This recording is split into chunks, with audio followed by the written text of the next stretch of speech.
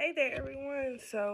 Wow, this is our final week, final assignment in this course, and I just wanted to start off by saying I've been so grateful for this course because I have learned so much about the production process, and it has really helped me a lot for learning about how to produce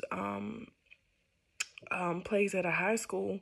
Being that I am a theater teacher, it's helped a lot. It gave me a lot of refreshers and allowed me to critically think about the production process more on, both aspects, technical and acting and the stage. This week's readings were about Bowman's chapter 10 was about keeping the momentum and, thinking ahead. That's my major takeaway from this week is thinking ahead in every step of every step of the way. And so as you come to the end of your production process, you need to be going ahead and thinking about what you're going to do next and how can you connect what you're doing now to what you will do next. One major takeaway that I had was to find the balance in selecting what shows you produce. That was a great tip for me, being that, like, of course, y'all know by now, this is my first major production at my school. Lorraine Hansberry is a Raisin in the Sun, and I see it totally as a period drama because set in the 1950s and, changing that era would change the story. I think next I'm gonna definitely do something funny. I'm leaning towards Shakespeare. A Midsummer Night's Dream. My intermediate students have been learning Shakespeare at the beginning of this semester. So I think that would be great to try to make a full-blown production of that next school year. I'm also, like I said, I've been in the process of getting a booster club started. So I do think that show is something that we could tackle as far as, budgeting and scenery and construction and all that goes. I think that would be a fun show to produce next season, and it would switch from drama to comedy, something that my students are learning currently. So, they'll be excited to do a full-blown production of it next year, and I will too. It's one of my favorite plays ever.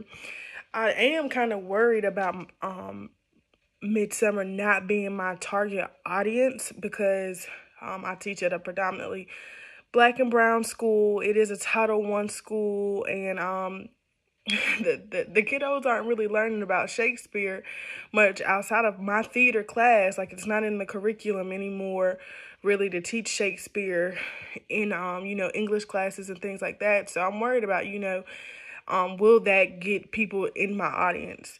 So of course you'll have like the people who support the program either way, but will it bring in newcomers to keep the program, going and keep it forever building? So it's like, is that a show that I should do? Or should I do something more contemporary? I also plan to do a musical in the spring. So this school year, I did I've done 2 in-class plays, and I'm almost to the point of doing a Raisin in the Sun. As you can see, I look crazy. So it's coming down to that time. Almost showtime's only a month away. So I've only done 2 class plays, and I'm working on Raisin in the Sun now.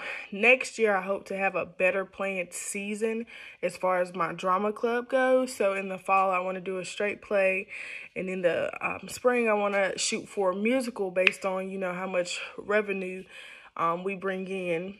So I'm hoping to do Little Shop of Horrors or The Wiz, because that was one of Bowman's recommendations earlier about, when you're first starting your program, you should do aim for something fun but not as big and as difficult, even though those are still really big shows. But I'm thinking of Little Shop or The Wiz for my spring semester.